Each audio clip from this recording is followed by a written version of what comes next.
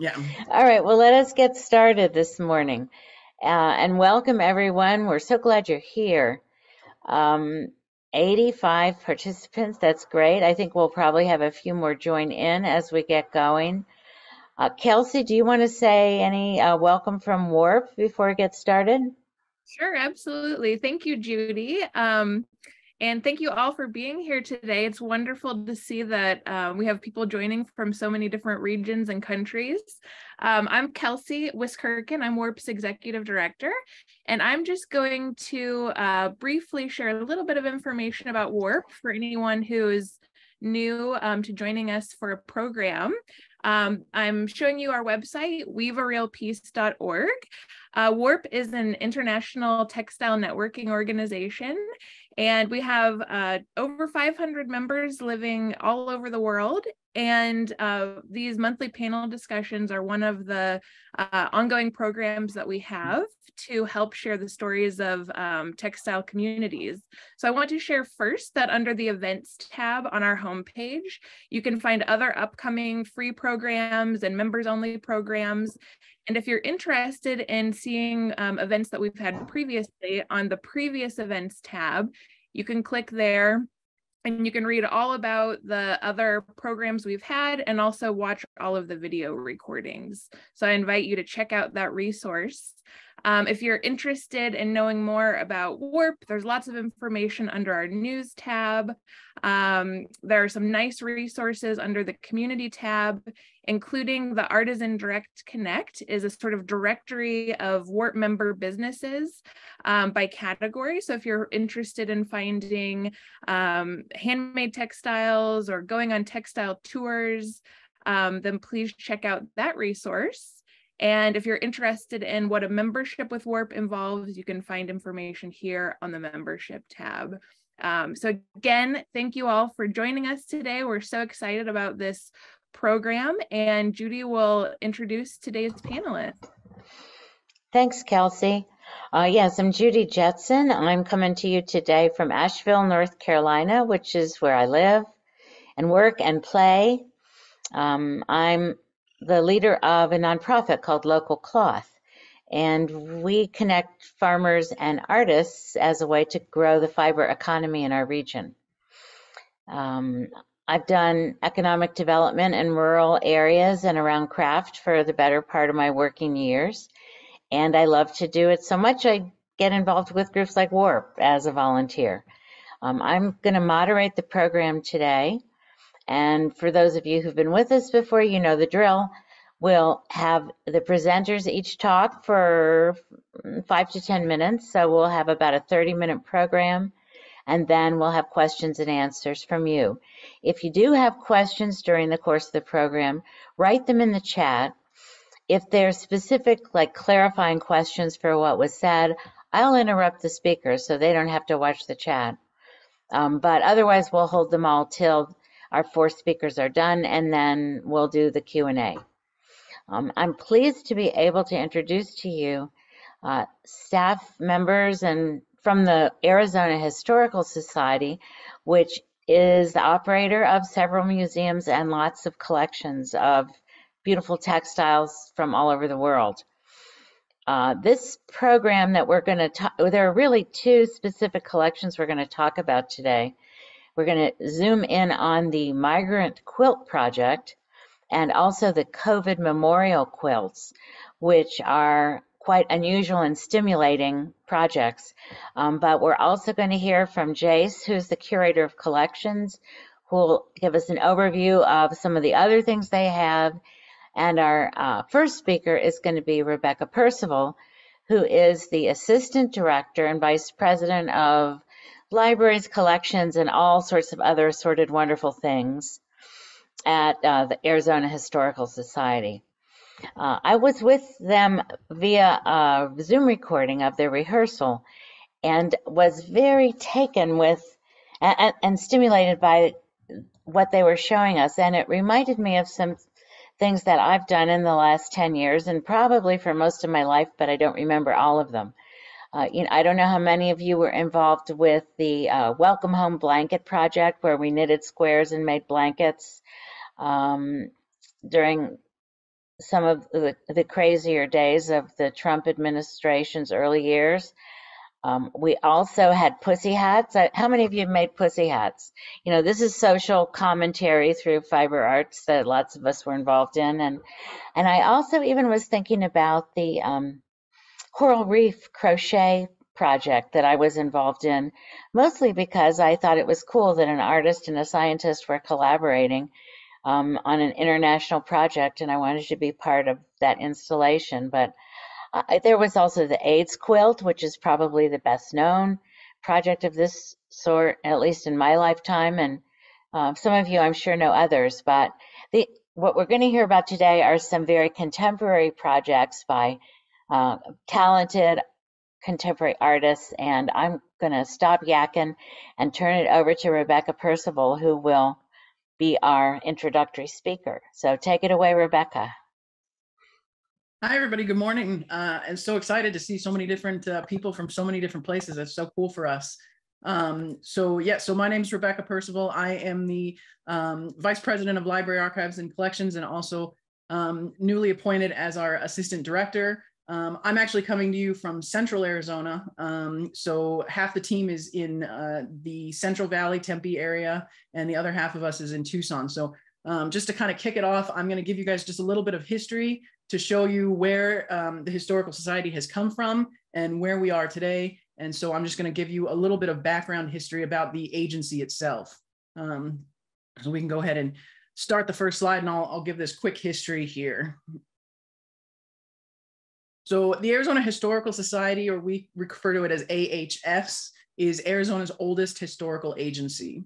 The Arizona Historical Society was established by an act of the first territorial legislature on November 9th, 1864.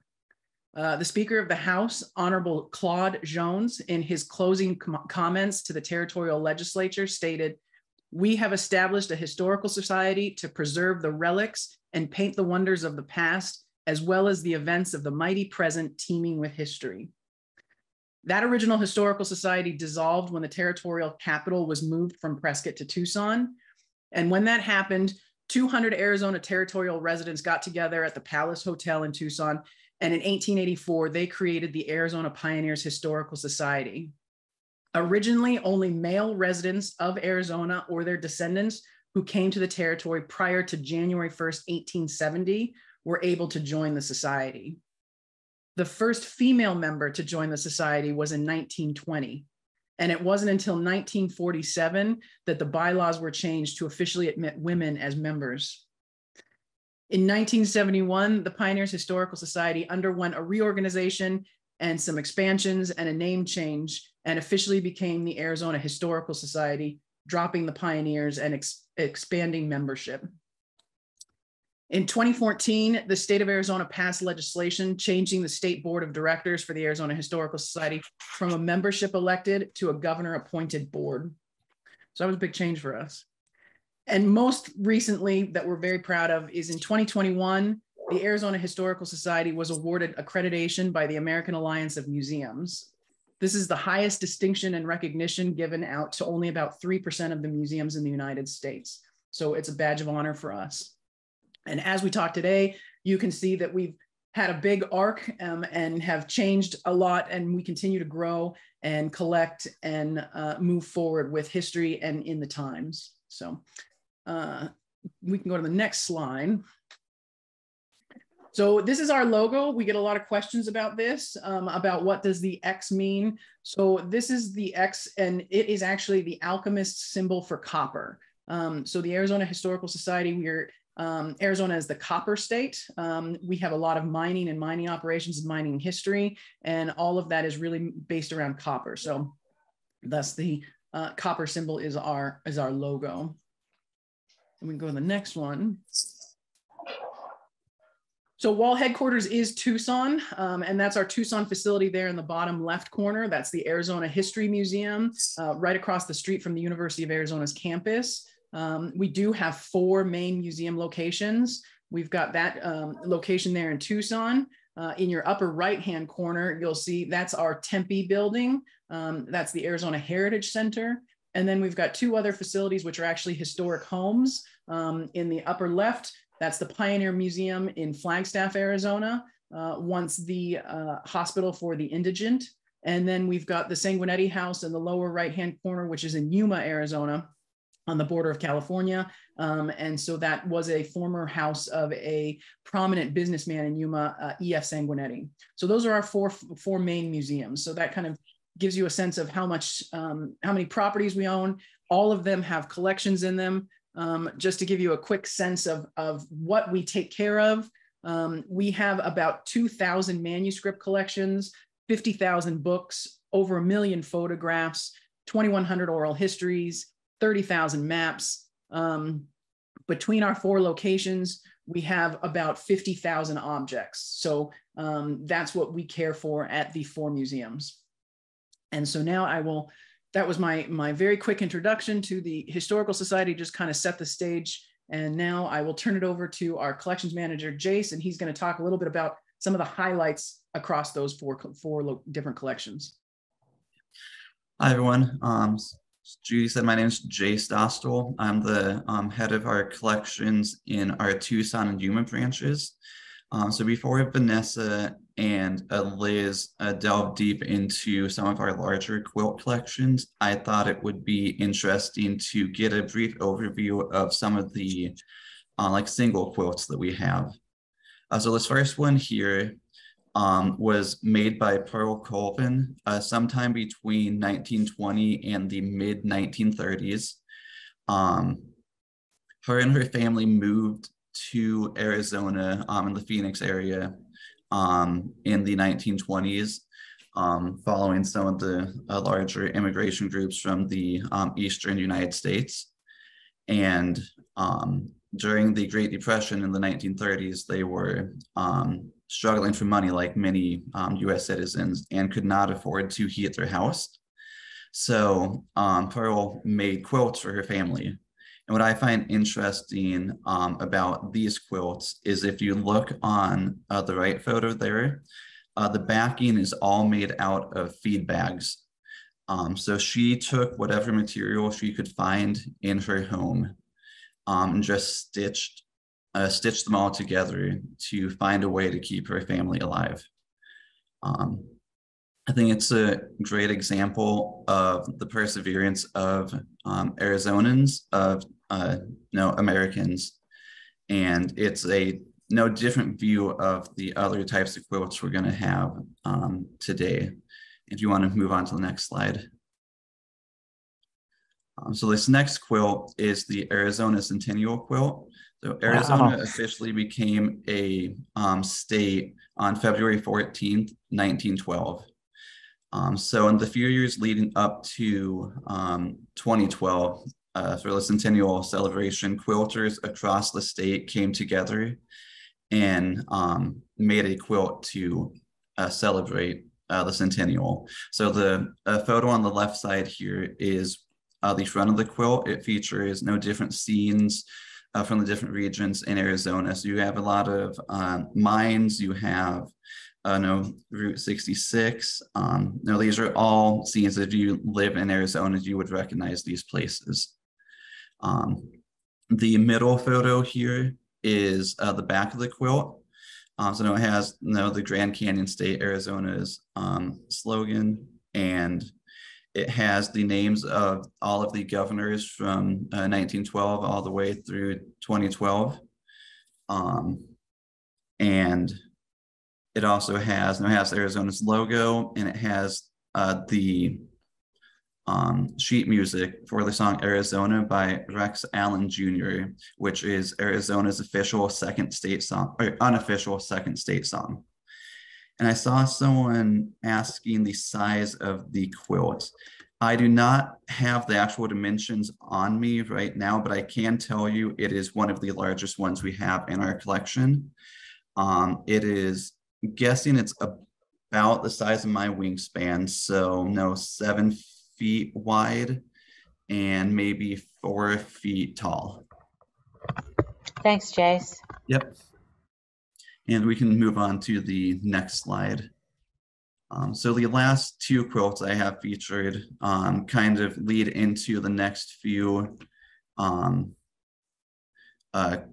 collections that Vanessa and Liz are going to talk about. So the one on the right or left side, sorry, is the Red Cross quilt made by the Pythian sisters in 1917. So the sisters are a fraternal group of women who focus on philanthropic works and charity. So in 1917, they got together to raise money for the Red Cross to support the soldiers during World War I. So the idea of this quilt was that each individual square here, so each individual cross, you could donate anywhere from 25 cents to $25 to have your name written on the square. And once they had enough to make the quilt itself, they gave all of the proceeds to the Red Cross. And then the one on the right here is titled To Honor Lori Paestua. It was made by Kay Winales of Tucson in 2003, 2004. So Lori Paestua was a member of the Hopi tribe in northeastern Arizona and was a member of the U.S. military. In 2003, she became the first Native American woman to die in active combat serving in the U.S. military, and the first woman to die in the wars in Iraq. So she has, after her death, Arizonans rallied around her name. She has one of our major mountain peaks is named after her, and Kay took it upon herself to make this quilt to honor her.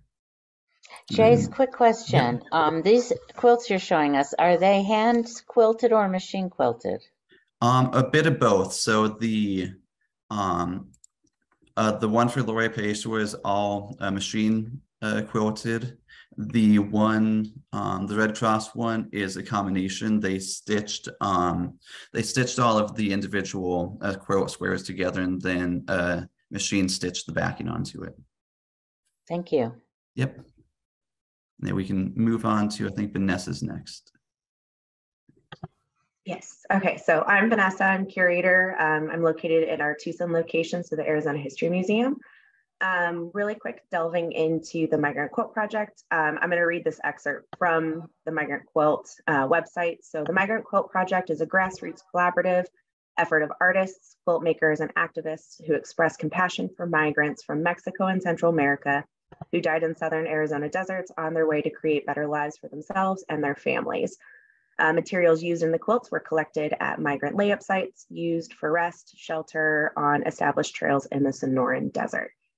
So the Migrant Quilt Project is obviously separate from AHS itself, but in January of 2021, the Migrant Quilt Project became a permanent collection of AHS, and we will continue to receive a yearly donation from them until the project's ultimate goal is met, which is a year without a quilt, so a year where they don't have any migrant deaths.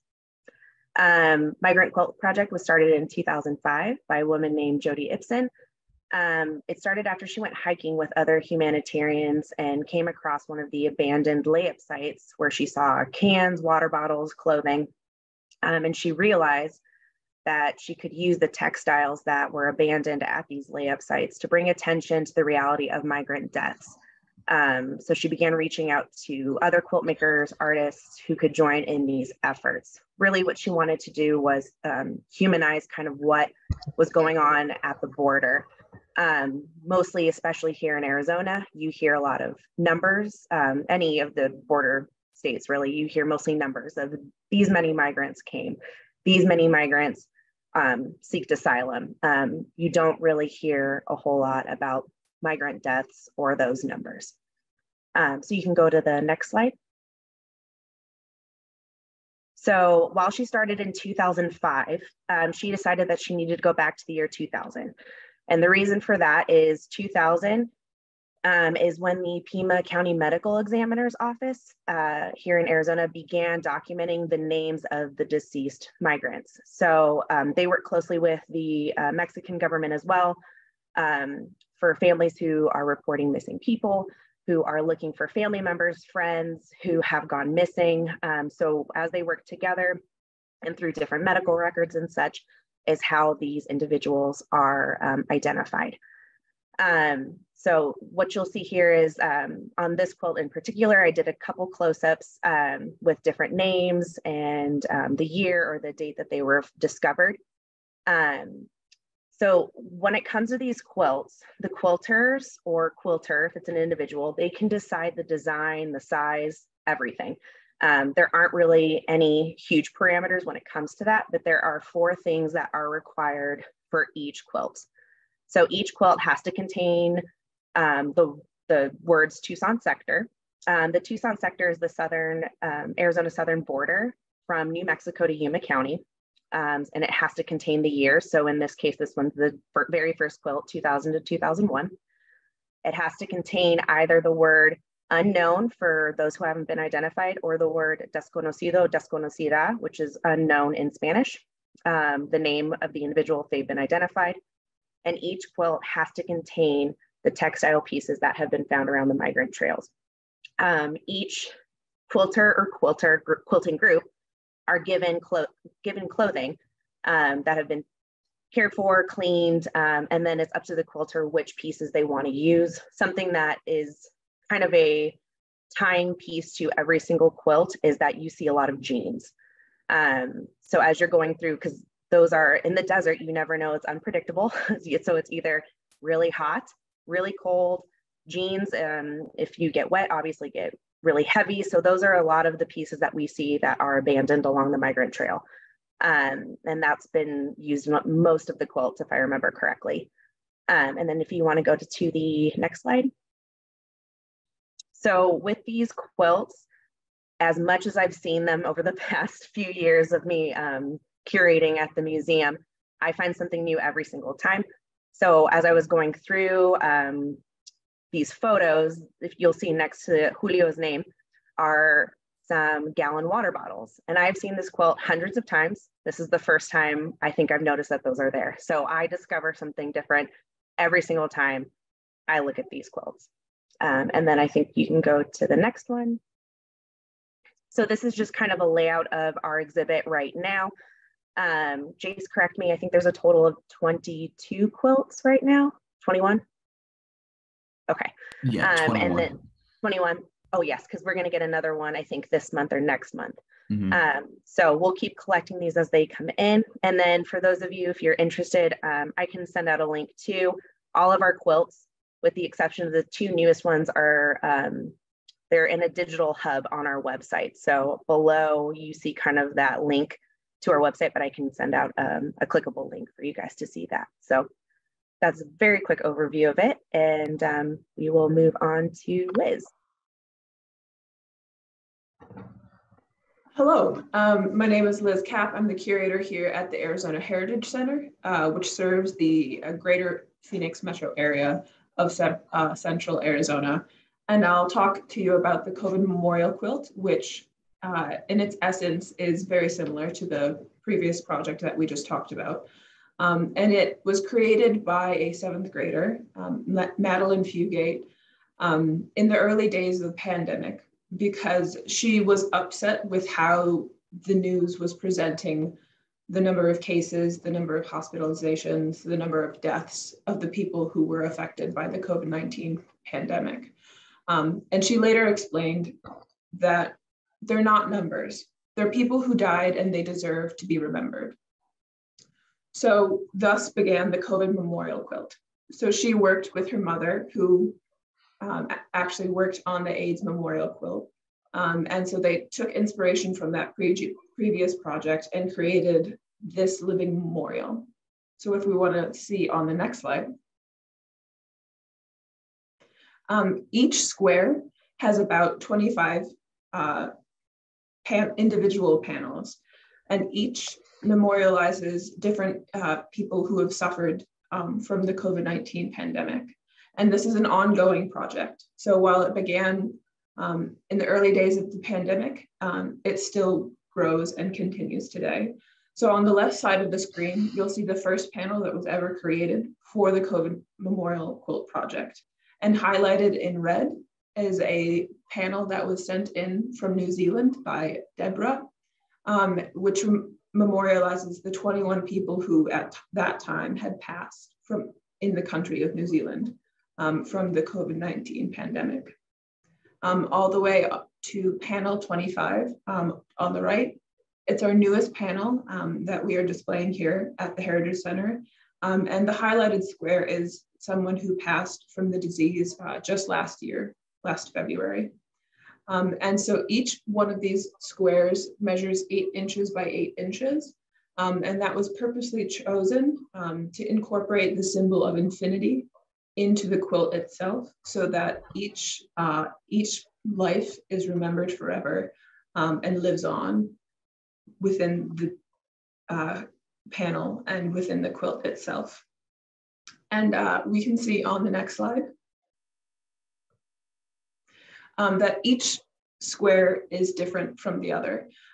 You'll see on the right some examples of loved ones who send in loving words and a photograph, and then the COVID Memorial Quilt Project can use their own machines and come up with their own designs to remember your loved one who has passed.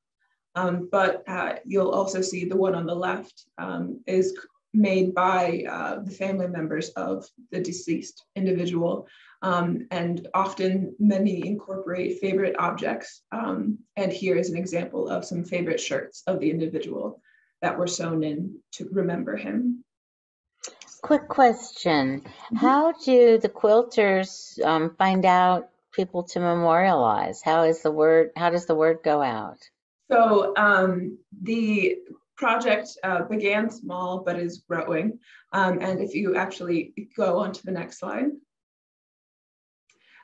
they have a website.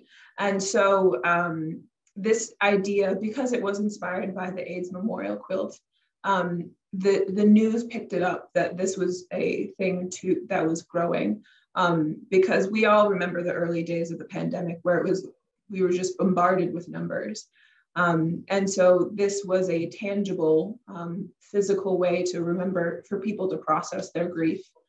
So they, in the early days, they just reached out to this individual asking if they could be a part of this project. And as I said, it ranges from people who are, sewers and creators of the fiber arts, all the way to people who have never picked up a needle, but want their loved ones to be a part of this. And it's a growing and living memorial. So if you do have someone who passed from the COVID-19 pandemic, either directly or indirectly, you can feel free to reach out to them so your loved one can live on in the project. Thank you. One more question about this one while I have you, Liz. Is Madeline still involved with all of this, or has there been a large group of people who've all rallied around it? Are they all in California, or who are these quilters? Yes, so it's a group effort. It began with Madeline and her mother, but a team of volunteers rallied around them. And so it's truly a group effort. The newest quilts, quilt number 26 and 27, are actually being created in one of the school districts in California, where this project was born. And so they've incorporated it into their curriculum. So it's everyone's on deck and working on it. Okay, thank you.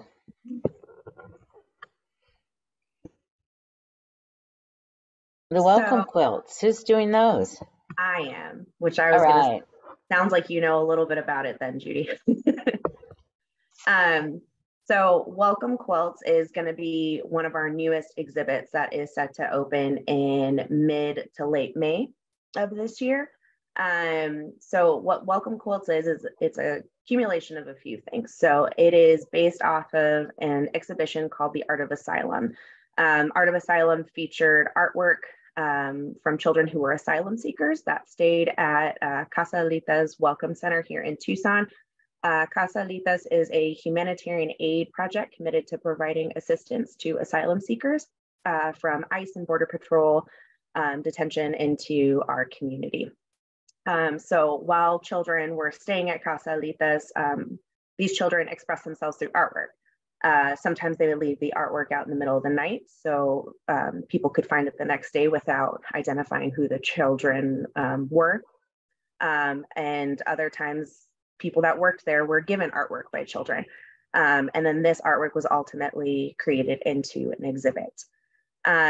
Drawings that were done some were done on fabrics, and they were later sewn together by a group in Oracle, Arizona called Esperanza Quilters. And Gail Hall, who is actually pictured in here in the red shirt, she's one of the quilters for Welcome Quilts. She created the curriculum that was used when these quilts were shown in Patagonia, Arizona, which is a very close town to the border.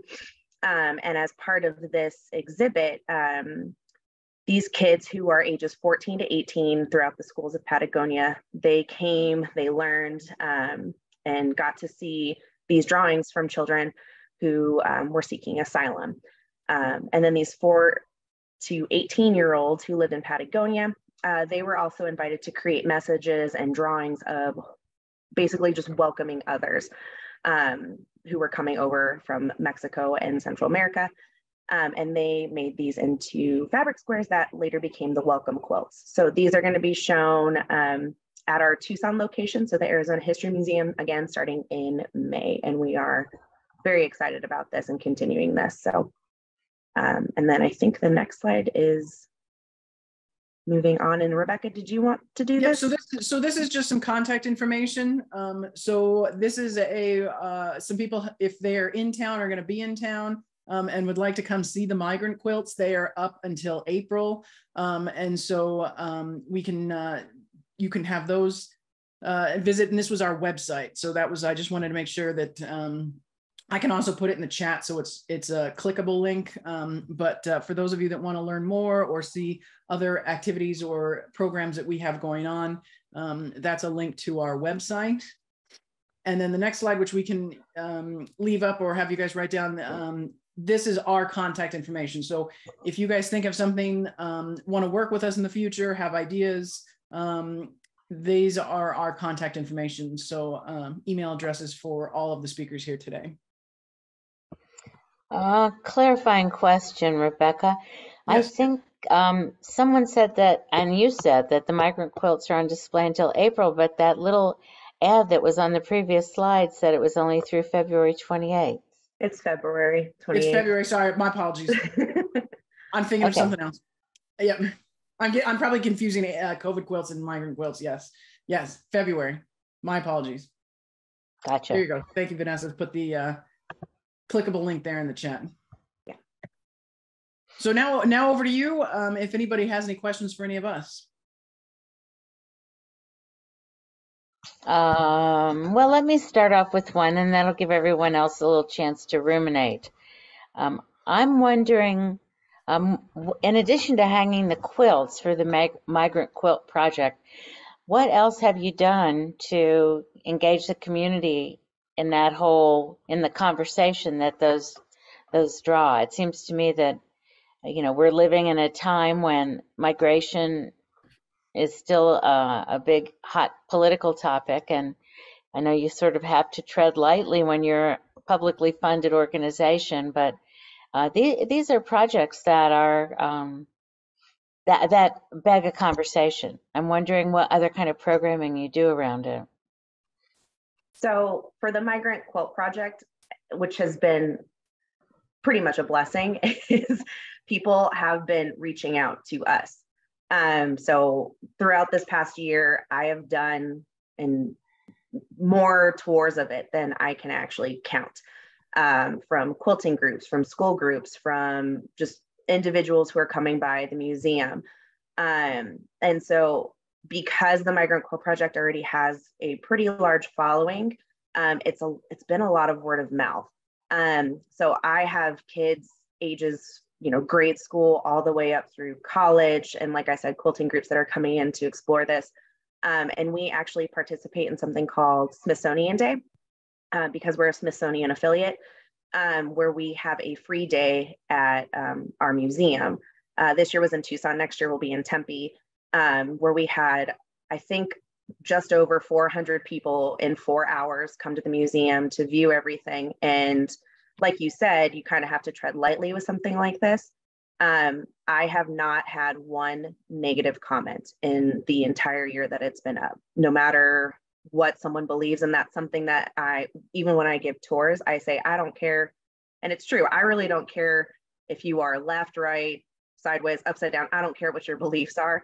The one thing that everybody leaves with, no matter what their beliefs are, is that the quilts are beautiful and the quilts are memorial pieces first and foremost, and that it's bringing attention to something that's happening in the border here in Arizona. And the funny thing is that we have a ton of locals who even come to me after and say, I had no idea, or I had no idea these many people, passed away this past year. Because next to each quilt, we also have the quilting group or quilters that made the quilt, the number of migrant deaths for that year, and obviously the fiscal year that it falls to. So nothing but positive comments and thoughts, and it's been quite amazing the outreach it's had on its own in the past year. But other than that, we put it on our website, our social medias, different things like that, and that's pretty much how we get a lot of our people in.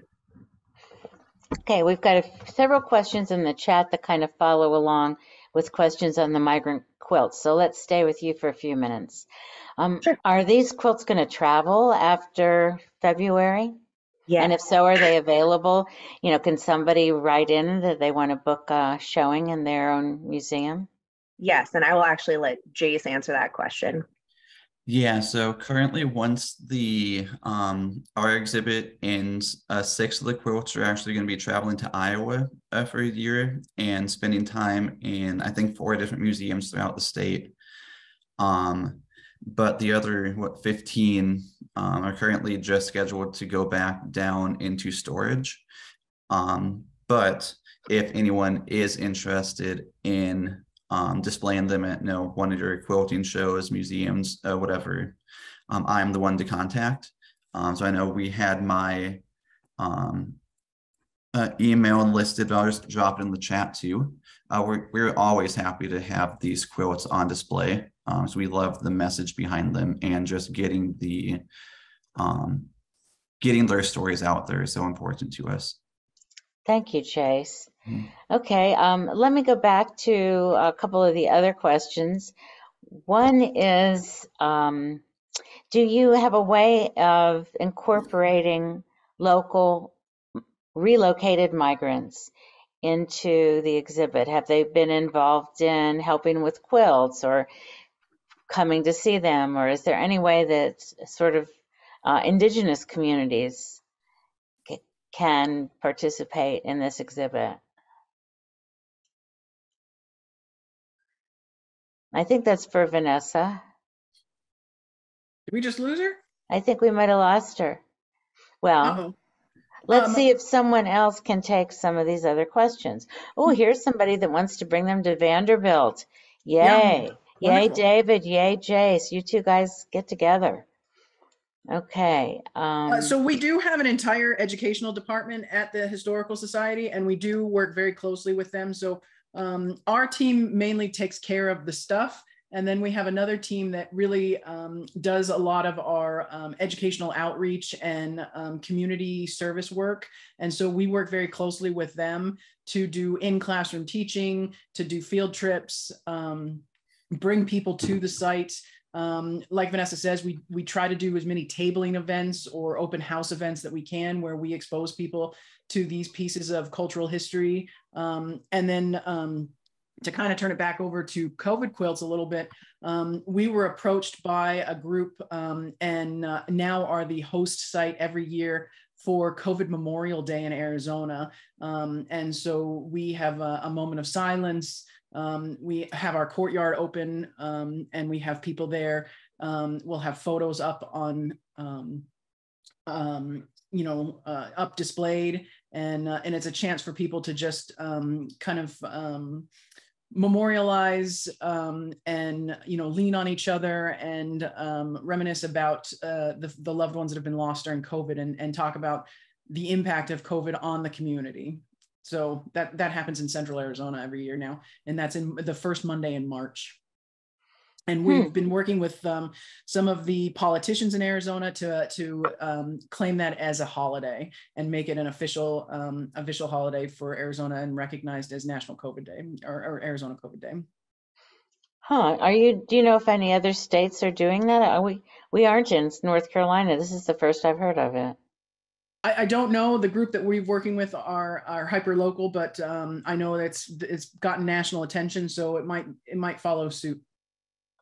Interesting. Okay. I do have a couple of questions that you may or may not have, but I'll toss them out there. Someone is curious how many migrants died in 2022.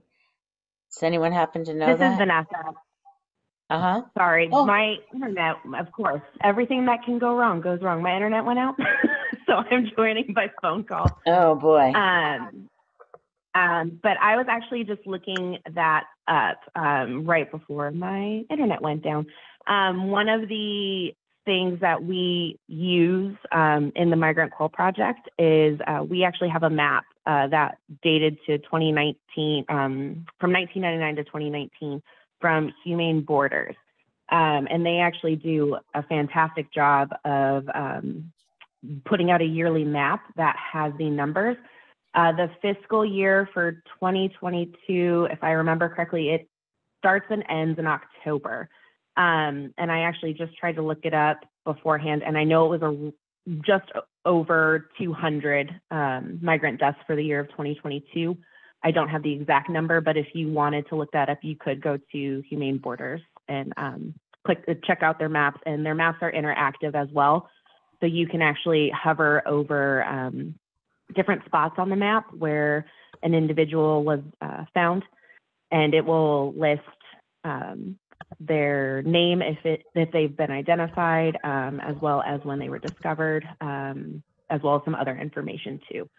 But that is a website that I highly suggest to look into. Okay, I'm going to put a link to Humane Borders in the chat for anyone who's interested in that. I wasn't familiar with that group, so that's good to know. Got another question. Someone was interested in learning more about the quilt that was used in one of Warp's ads for this program. It had a lot of skulls on it. I don't remember which one that was from, but I'm guessing it was the Migrant Project. Does anybody know?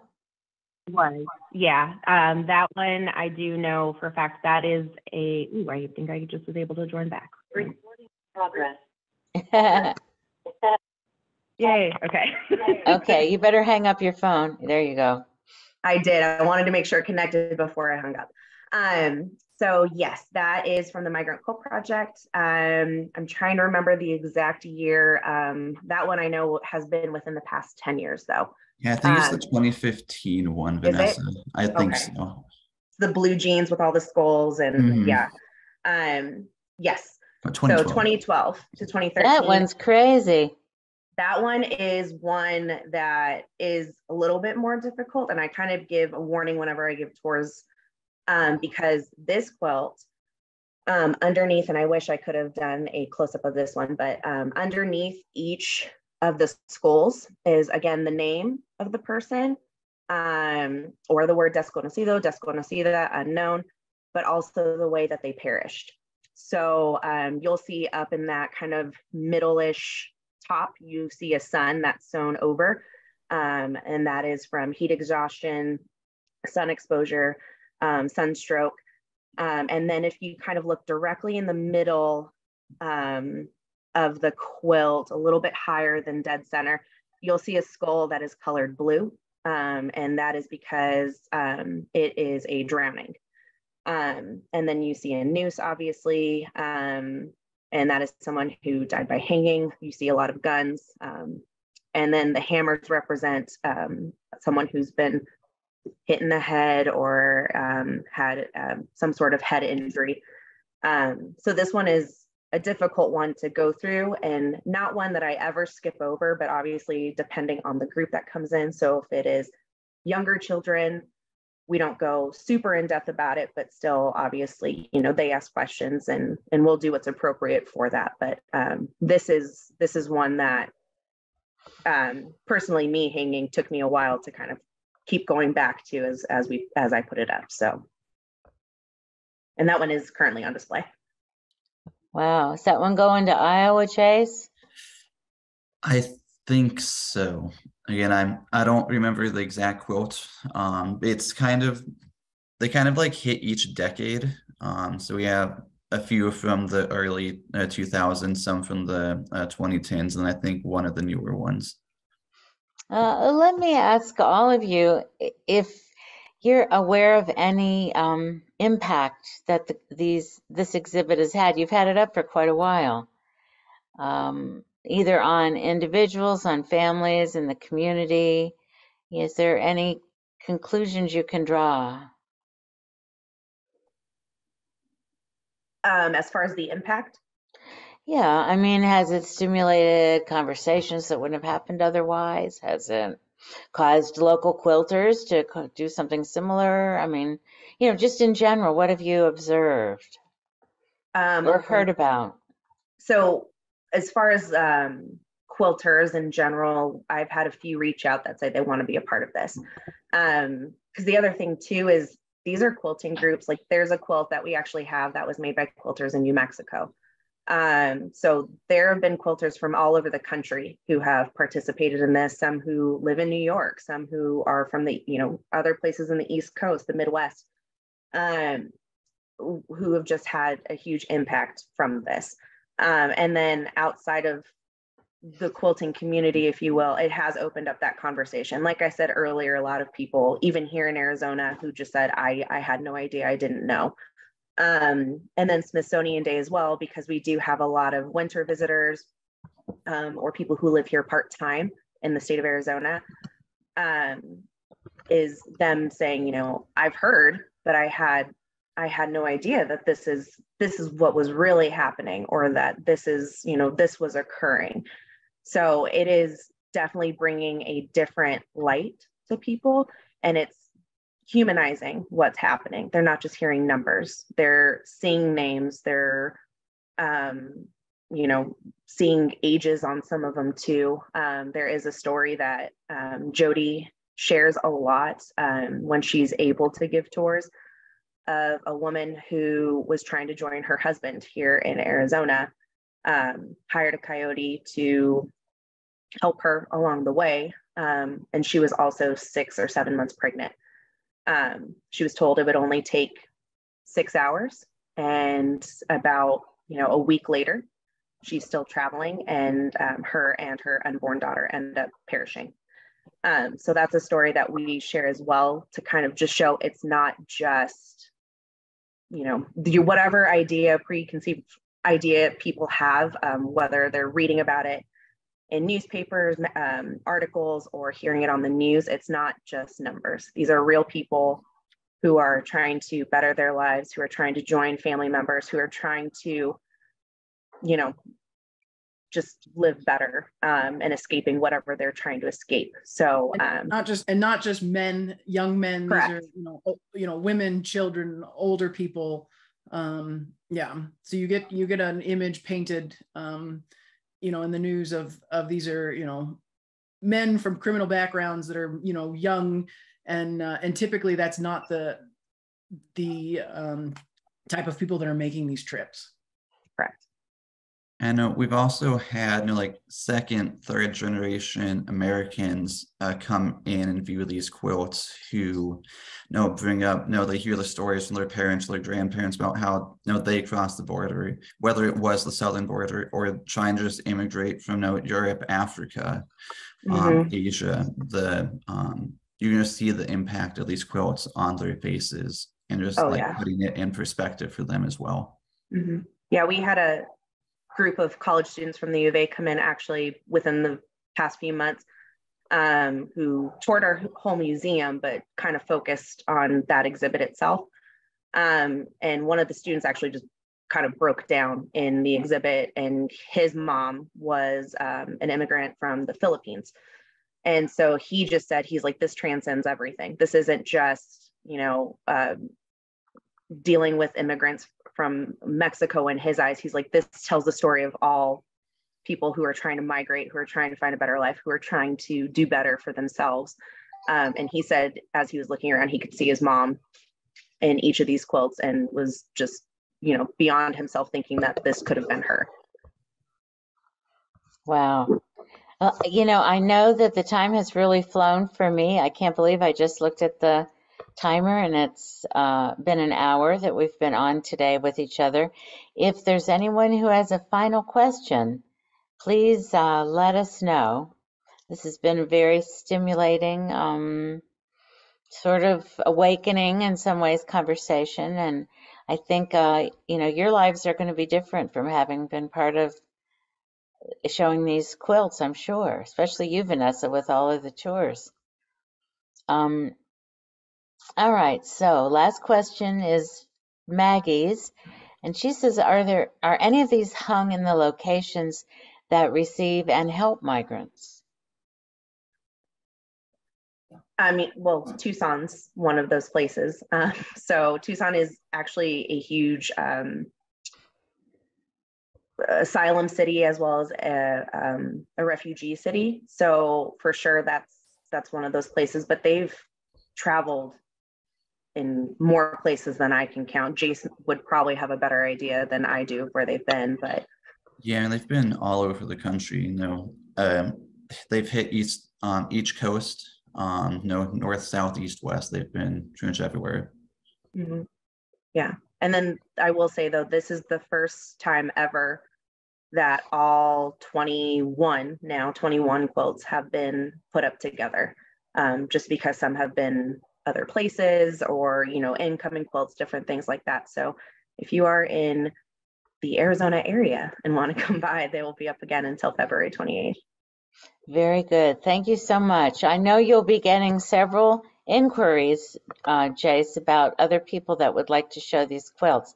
I know we'd like to try to get them to come to Asheville. We've got a Center for Craft that does changing exhibits, and I think that would be perfect. They had the G's Bend quilt several years ago, and this would be certainly an appropriate follow-up given what's going on in this day and time.